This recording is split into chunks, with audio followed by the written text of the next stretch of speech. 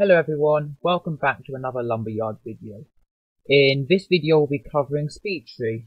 If some of you didn't know what SpeedTree is, then SpeedTree is basically a modelling software. You can model vegetation like trees, grass and bushes. Here's an example of what you can model. This is an example that SpeedTree gives you when you install it. So you can customize it, add textures, see all the great detail here. So I'm going to be doing 3 videos throughout the series on SpeedTree. So I'll be covering how to install SpeedTree, as that can actually be quite difficult and people have contacted us asking for help about this, so we decided to do a video on it.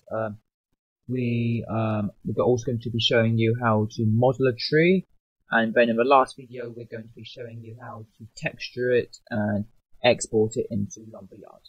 Some of you may be wondering, how do you actually install SpeedTree? Well, that's a good question. So to do that, head over to your web browser and navigate to speedtree.com. Once you do that, it will load up with a similar page like this. To install SpeedTree, hover over Software and click on Software for Lumberyard. SpeedTree for Lumberyard. However, if you want to use it for UE4, Cinema, games, or for Unity, then click on that. If you're using CryEngine, then I recommend using the 4 games version.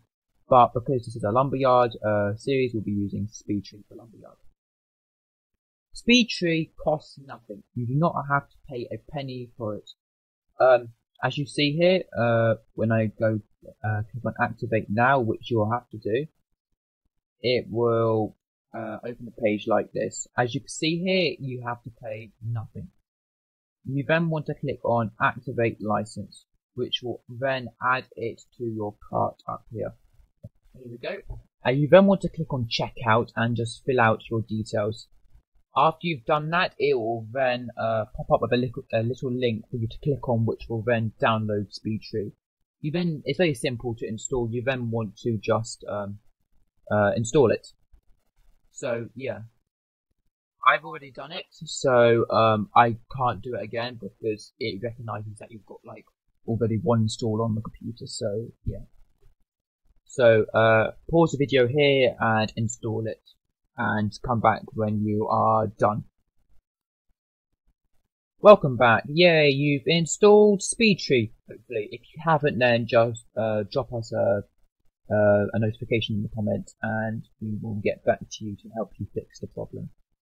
So when you open SpeedTree, it will open with a little box like this. So just for the example, just for like the first part, I'll just be showing you how SpeedTree works and all of that. So I'll just be clicking on the example here. But in the next video, I'll be showing you actually how you make your own tree like this. So as you can see here, SpeedTree actually looks very realistic like this. So the main thing where you see your tree is called the perspective. As you can see here, you've got the generation on your on the left hand side, which shows you how your tree is actually put together. We will be going into more detail about this in the second video, where we will be actually modelling a tree. So as you can see, it's got the basic tree with the trunk, the knots, the lumps, caps, all of this stuff, which we'll be learning about in the next video. On the right hand side, we've got the texturing, which textures the tree. Yeah, and then you can add like wind to it, enabled to see what the tree would look like when there's wind. You can also add light to see what it would look like in different like daylight. You can see what it looks like in different perspectives, moonlight.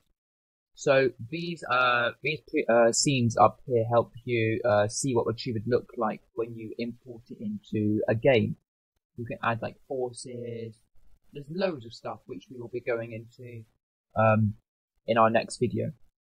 Thank you for watching this video. We hope you enjoyed it. If you did, please do give us a thumbs up, and please do also consider subscribing, as it really does help us. Please also consider joining our Patreon, as it really helps us to make better videos. Please also do consider joining our Discord to either chat to us or chat to the Code Spanner community. We are looking forward to seeing you again in our next video. Thank you.